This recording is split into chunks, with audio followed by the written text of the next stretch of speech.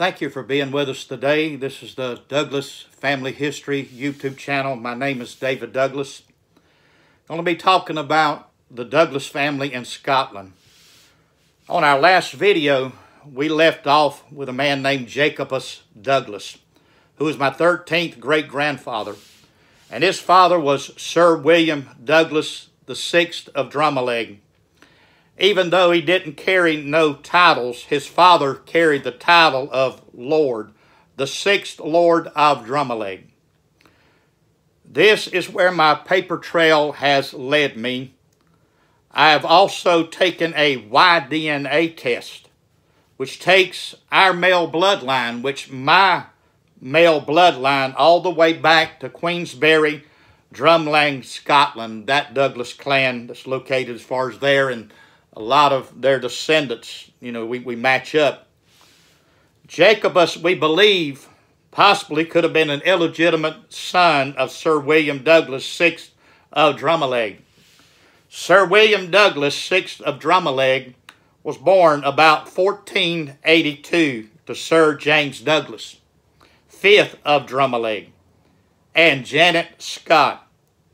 Sir William Douglas married Elizabeth Gordon, daughter of Sir John Gordon of Lochshire, and Elizabeth Lindsay. And they had these children: Robert, who appears to have died at a young age; Agnes, you remember Jacobus's son William that we talked about in the Douglas family in England video. Jacobus's son William had a daughter named Agnes, which I believe could show Jacobus' link to the Drumleague Douglases, which my DNA also lines up as far as with them, and my paper trail has taken me to these certain Douglases. Janet, and also they had a daughter named Janet, and Sir James Douglas, 7th of Drumleague. William, 6th of Drumleague, had Jacobus, and his mother's name is unknown at this time. Looking on further back in this Douglas line, and I mean even in a lot of these that had these titles of lords, a lot of time we see even children in this line born out of wedlock by mistresses, such as Sir William Douglas, 1st of Drumleague, was born to a mistress of his father, James, the 2nd Earl of Douglas. Said then there was an army formed of about 34,000 men led by Scottish nobles, and included in this invasion was Sir William Douglas, 6th of Drumleague. They marched into England, and England responded. They would come into a battle on September the 9th, 1513, in Braxton, Northumberland, England. In that battle, Sir William Douglas, 6th of Drumleague, would die. The battle was called the Battle of Flodden. Sir William Douglas, 6th of Drumleague, was born, like I said, to Sir William Douglas, 5th of Drumleague, and Sir William Douglas, 5th of Drumleague, was my 15th great-grandfather, and his father was Sir William Douglas, 4th of Drumleague. And these are a lot of names and a lot of like 3rd, 4th, and 5th, and 1st and 2nd. So hopefully, you can keep up with it. I mean, if not, you can go to my web page, and all you have to do is just Google this, and it's called Dark Stream, the Douglas family story. All you have to do is type in Dark Stream at Wixsite, and that's W-I-X-S-I-T. So Dark Stream at Wixsite.com, and hopefully you can find my website, and I have a lot of this information there. So Sir James Douglas, 5th of Drumleague, was my 15th great-grandfather, and his father was Sir William Douglas, 4th of Drumleague, and his mother was Elizabeth Crichton. Sir James Douglas, 5th of Drumleague, would marry Janet Scott, daughter of Sir David Scott, 1st of Braxdine, and Buccleuch. They would have these children. Agnes, here we go again with that name, which I believe, sometimes names, follow certain family lines. And I believe this female name here has followed in now to the third generation. And Sir William Douglas, 6th of Drumleague they had.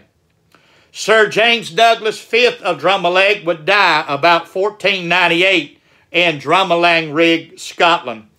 Sir William Douglas, 4th of Drumlanrig, I may have been pronouncing that wrong earlier, but I believe it's Drumlanrig, was born about 1438 to Sir William Douglas, 3rd of Drumleague, and Margaret Carlisle. That was his parents. It is believed that Sir William Douglas obtained knighthood around 1470. Sir William Douglas, 4th of Drumlanrig, would marry Elizabeth Crichton, daughter of Sir Robert Crichton of Sanquhar, around 1464.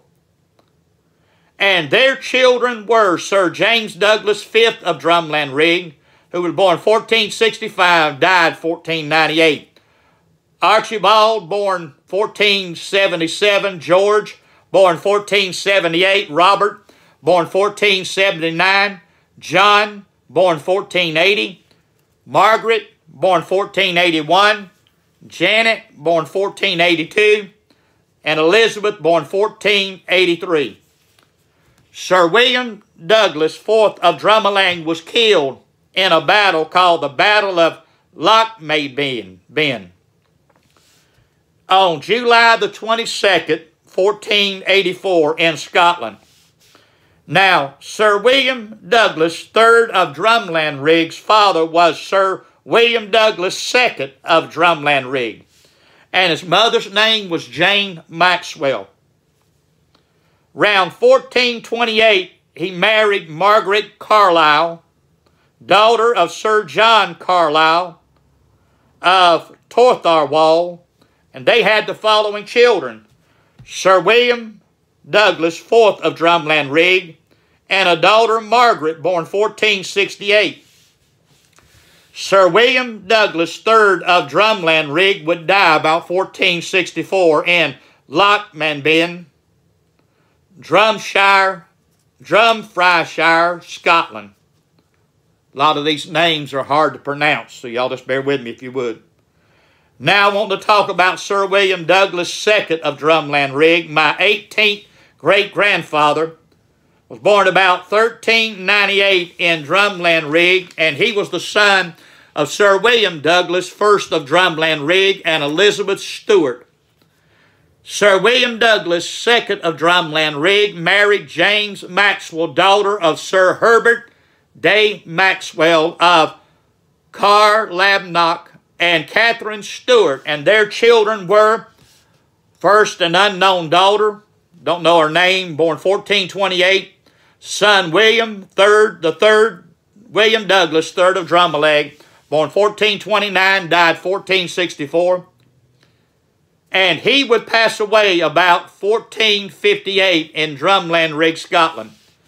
His father, Sir William Douglas, the 1st of Drumlanrig, was born 1378 to James Douglas, the 2nd Earl of Douglas, and his mistress, name unknown. He married Elizabeth Stewart, daughter of Sir Robert Stewart of Durrisdeer, in about 1397. Their children were William Douglas, 2nd of Drumlanrig, born 1398, died 1458, and Marion. Sir William would fight against the English in what they would call the 100-Year War. And he would die in France later in 1427. There is a plague that would continue, and William's service in, there is a plaque, not a plague, but a plaque that talks about his service to France at the Basilica Cathedral St. Croix, the home church of Joan of Arc. So my 20th great-grandfather, Sir James Douglas, the second Earl of Douglas, was born 1358 to Sir William Douglas, the first Earl of Douglas, and Margaret, Countess of Mar. Sir James Douglas, the second Earl of Douglas, would marry Isabel Stuart, daughter of Robert II, King of Scotland. Sir James Douglas and Isabel had no children, but Sir James Douglas did have 2 sons by a mistress, name which is unknown. Their children were William Douglas, first of Drumaleg, born 1317, died 1427, and Archibald, born 1380. James Douglas, second Earl of Douglas, my 20th great-grandfather, he would die on August the 19th, 1388, at the Battle of Otterman in Scotland. He was later buried at Melrose Abbey, Roche-by-Shire.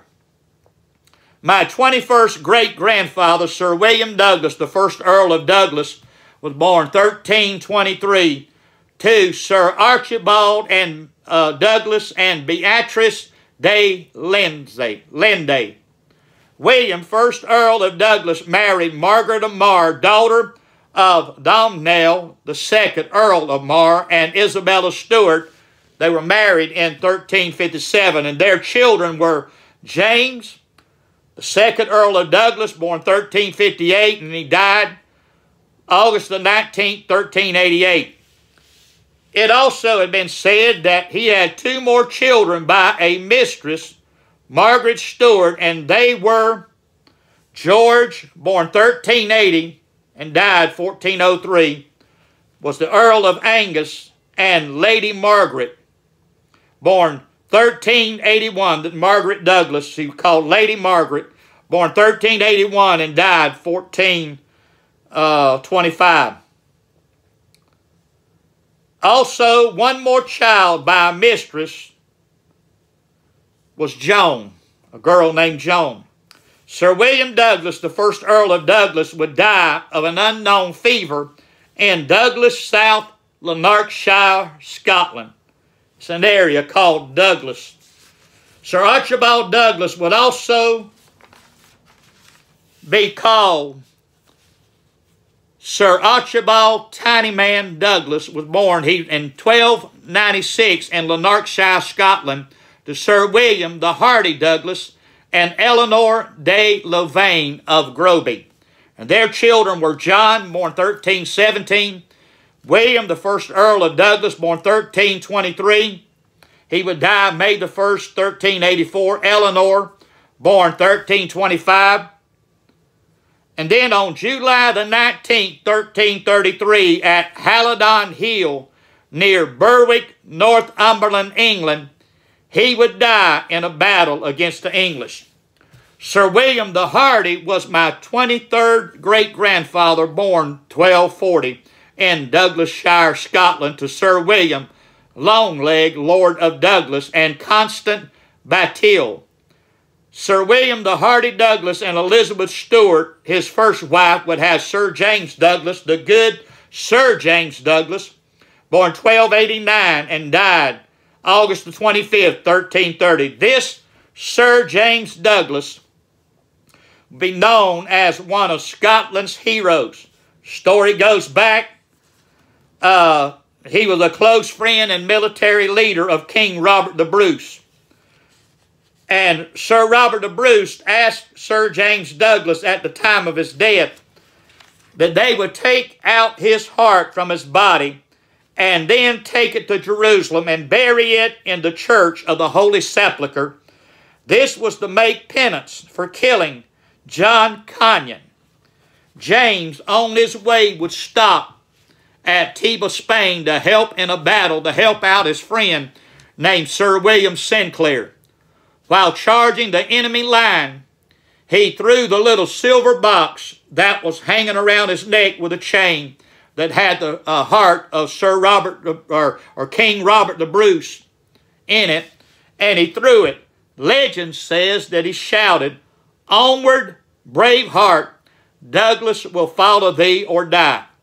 He died on that battlefield that day when they were retrieving his body. It was said that he was lying on top of that little box that had Robert the Bruce's heart in it. They took the body of Sir James Douglas and the heart of Robert the Bruce back to Scotland and buried them. The red heart with a crown on the top of our family crest, our coat of arms, represents the heart of Robert the Bruce.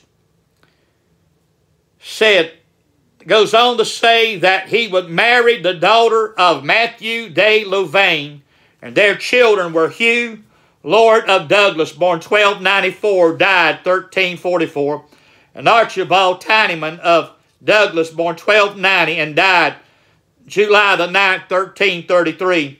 Sir William the Hardy, Lord of Douglas, was the first noble to join William Wallace during the rebellion in 1297. He was captured and died in 1298, where he was held prisoner in the Tower of London. My 24th great-grandfather, Sir William Longleg, Lord of Douglas, was born to Archibald I, Lord of Douglas, and Margaret Crawford. Sir William Longleg, Lord of Douglas, would marry Constance Batilde of Faldon, Northumberland, England, in about 1230 was their marriage year. And their children were Hugh I, Lord of Douglas, born 1239, died 1274. And William the Hardy, Lord of Douglas, born 1240, died 1298. Wilmot de Douglas, born 1245, died 1302. Sir William Longleg, Lord of Douglas, died about 1274. They said either in Douglas Dale of Faldon Manor, Northumberland, England. Archibald I, Lord of Douglas, my 25th great-grandfather, was born to William de Douglas, or of Douglas, however you want to pronounce it. A lot of time when you see this in historical records, it'll say William de Douglas, or D. Douglas, and that's D-E. And Margaret, her last name is unknown. Archibald would marry Margaret Crawford, daughter of Sir John Crawford, and of the Crawford John Parish, Scotland. And their children were Sir William Longleg, Lord of Douglas, born 1207 and died 1274, and Sir Andrew Douglas of Hermiston, born 1223 and died 1277. Archibald, the first Lord of Douglas, was born about 1239 in Lanarkshire, Scotland, or died about 1239. This is his year of death. Archibald, the first Lord of Douglas, died 1239 in Lanarkshire, Scotland. William D. Douglas, or Day Douglas, however you want to pronounce it, was born about 1246 in Lanarkshire, Scotland, to Theobald Le Fleming. He is the first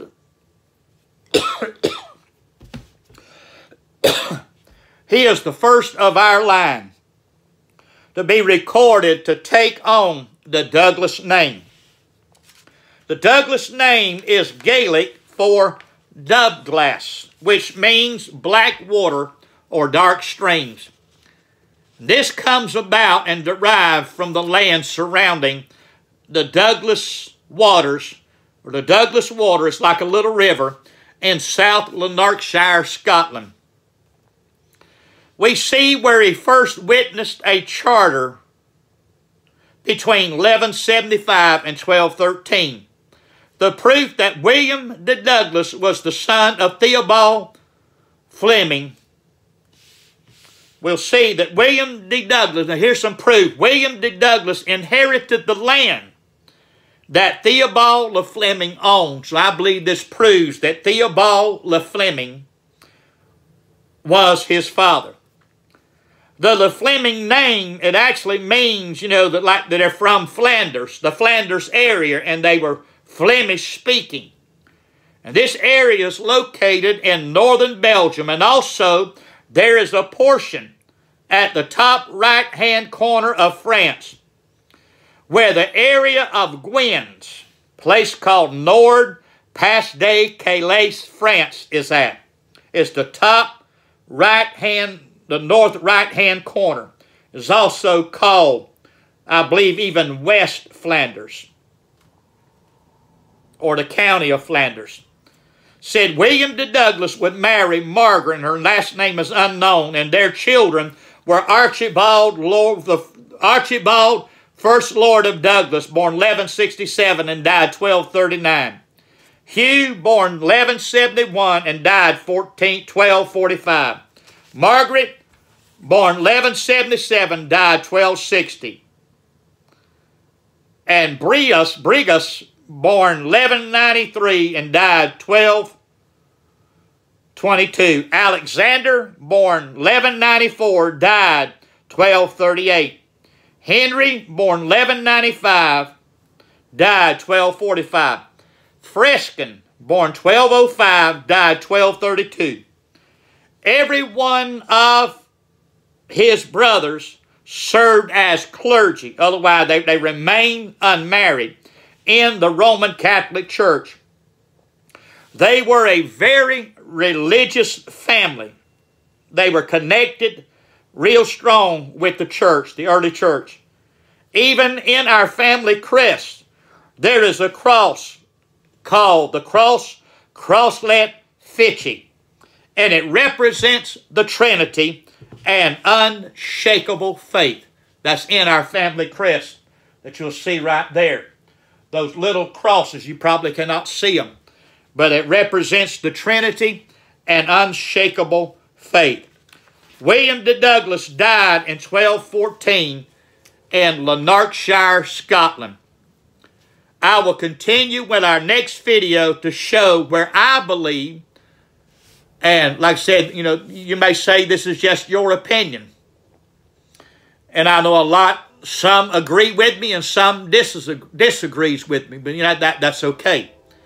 But I believe I'm going to show you in the next video where I believe that the Douglas family and the Fleming family, or the Leigh Fleming family, or the Fleming family, are connected, and I believe are the same family.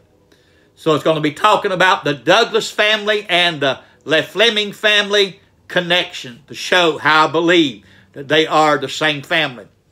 So if you're liking this, please, you know, give us a thumbs up. Make a comment. If you got a question about this, maybe I can help you. You know, and please subscribe to this YouTube channel.